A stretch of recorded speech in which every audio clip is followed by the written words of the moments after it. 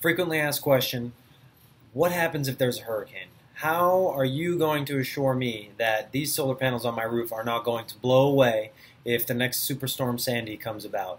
Well, I can tell you that everything we do is regulated by the Florida Building Code, and it's also regulated by the ASCE, which what they do is they're the ones that create the maximum wind speeds for specific areas in Florida. So, for example, in Miami, there's going to be a much higher wind load requirement down there than versus Orlando. Of course, Miami being a coastal city.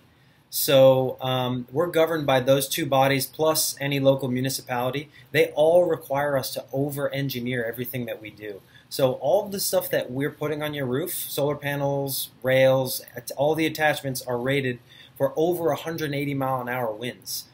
And just a little bit on hurricanes, if you've ever seen 180 mile an hour hurricane winds, you're going to be worried about a lot more than just your solar panels. You better hope that your house is going to stand up.